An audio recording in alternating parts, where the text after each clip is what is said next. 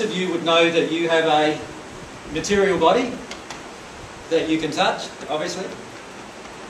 Do you all know too that you've got a spirit body? A spirit body? And your spirit body is actually, right at the moment, very similar looking to your material body. Right? And from a spirit's perspective, they see your spirit body firstly, before they see your material body. And you can interact with your spirit body, and all of you do interact with your spirit body when you're in your sleep state. Right? But the part I would like to refer to is the part that's behind both of those two things. The soul. What do you think the soul is? Someone said the mind. Can I just address that first? The soul is not your mind. The mind actually belongs to the spirit body. It's energy. Your soul is energy, Soul you think? is energy. Well, actually your material body is energy too. And your spirit body is energy too.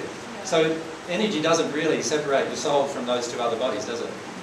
They're all made up of energy of some kind. That makes sense, doesn't it? Isn't your material body energy? Yep. Okay.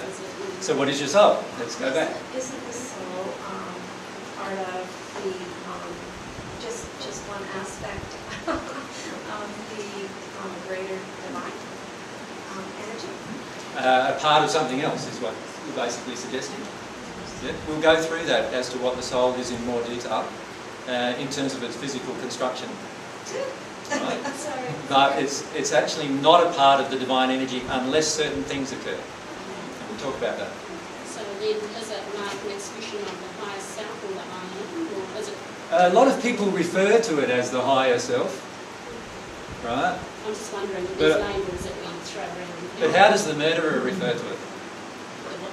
A murderer. How does a murderer refer to their soul? Like, I don't know if their soul would be their higher self. The soul can actually have low or base emotions in it as well. Well, yeah, I realise that. So we'll talk about that too in a second. So what is the soul? Any ideas? Emotions? It's your emotions. It's a container for your emotions, your passions, your intentions. Now we got the idea? What other things do you think would be in it? The memories. Your memories.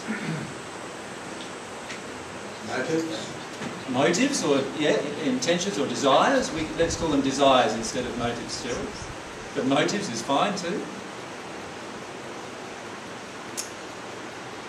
Conscience. Conscience, yes, there is a conscience in the soul, certainly.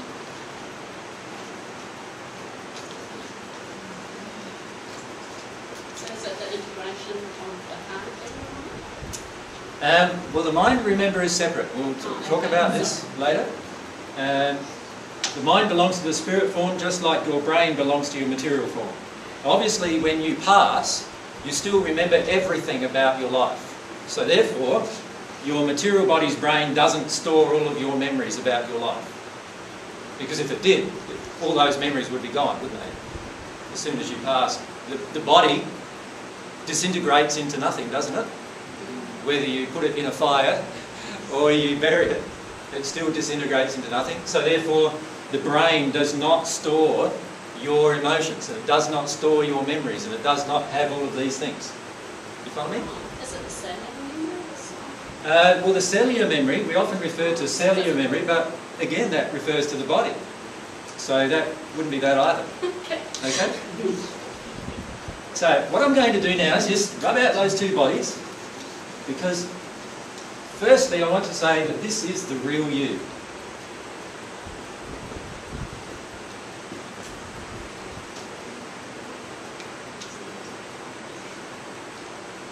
So it's not what you think, it's what you feel that makes you the real you.